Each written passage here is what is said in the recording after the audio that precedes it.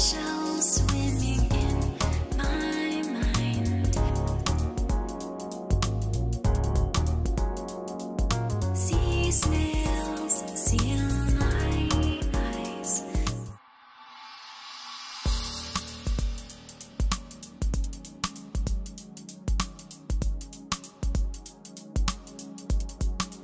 Memories are stored in different networks. So there's different networks of neurons, and it depends on the type of memory you're talking about. The bit that's associated with, for example, visual memory will be stored in the visual part of the brain, and it'll link then to a verbal part, and these networks create connections. So it's very complicated. It doesn't sit in a little box in one neuron, and if you lose that neuron, you lose that memory completely. If you think about having one cell being one memory, we don't have enough cells for that. So it's got to be the connections between those cells, which are very, very high numbers of connections between cells, such that if you lose one cell, it doesn't really affect our whole network. We've made a tremendous progress in even understanding the bits of the brain that tell us where memory is. So prior to the 1940s and 50s, we didn't even know which part of the brain was involved in memory, and actually that information came from studies where patients who were suffering from a particular disease, sometimes, for example, the most famous patient was HM, who was a epileptic, severe epilepsy, and they removed his part of his brain, the temporal lobe it's called, and that affected his memory. So therefore the link was made between temporal lobe memory, and actually that's now proven to be true. Hidden shells swimming in my mind.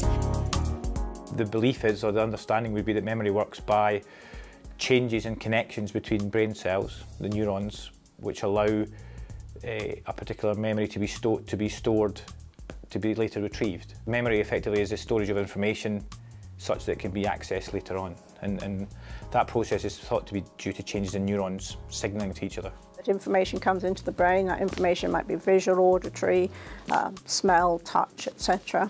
And then that information will be processed and passed through to higher level brain regions, where it will be brought together to form what we could say a representation of information, and it'll be stored in a way that we can later retrieve it, hopefully, assuming that it's a memory we can access. Of course, one of the big questions is, in a way, what is a memory? Because a memory can be just a simple representation of a piece of information we might not even know we have, so to speak, in memory, or it can be a piece of information we can readily retrieve.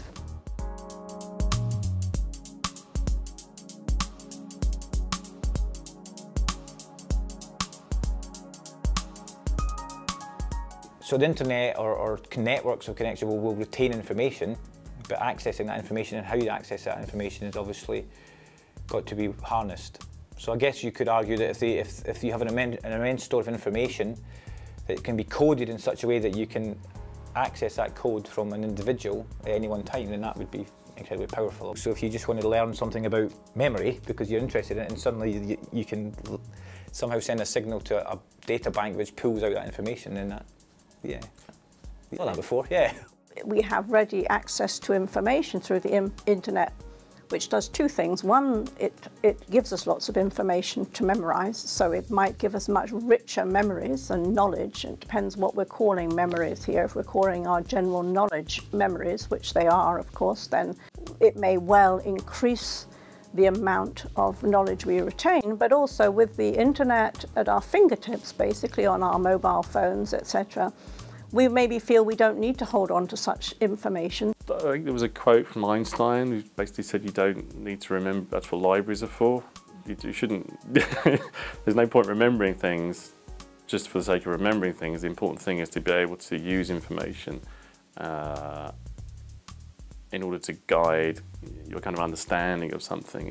You need to know where to find information, but having it all in your brain is not necessarily that useful. So you could argue, if you take it to the extreme, that if you can find a way to signal from the human to send a signal to a storage bank, I'll call it that, where you can retrieve information, then over many years that you would argue that the human brain's ability to, or need to store information would dissipate because it can be accessed elsewhere. And I think the way that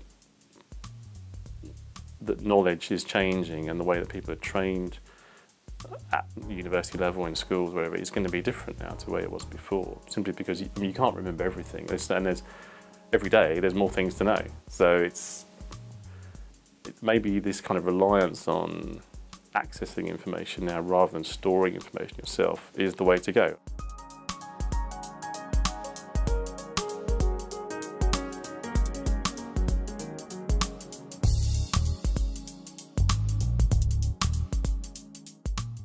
It's basically because you're anaesthetizing your brain.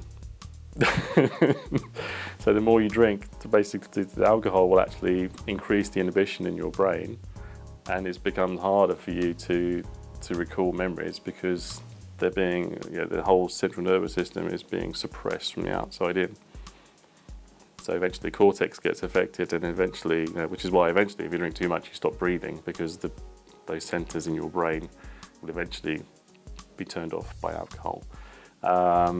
It's sort of interesting, kind of the flip side of that is sometimes you only remember things under certain conditions, which is called state dependency. So if you're under the influence of some compound and something happens, sometimes you can encode that information. You can only retrieve it if you're in the same state.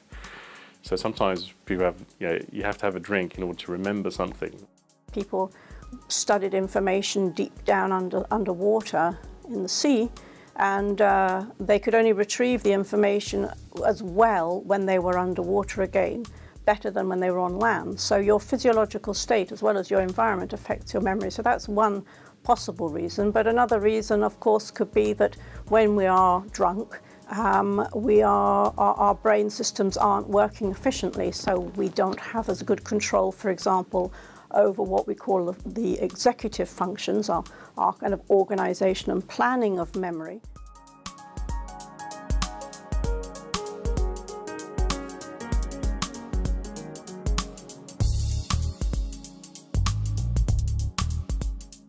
You can either have a problem with that memory disappearing, or you have a problem recalling that memory, and it's almost impossible to say what that problem is. So if you don't have a memory, is it because you can't recall it, or is it gone?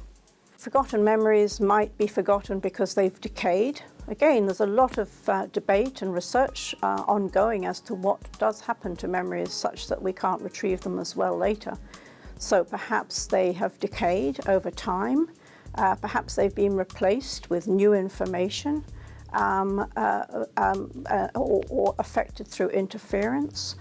So it's not that they go somewhere, forgotten memories, it's that they're not perhaps represented in such a rich fashion that we can retrieve them. The way I would think about it from how memories are believed to be established is it's an inability to access that memory rather than dropping something out of the brain. You know what I mean? So the network's probably there, but you've lost the ability to access it. So they could potentially be brought back again in that argument, possibly. Right. That would be the follow through from that.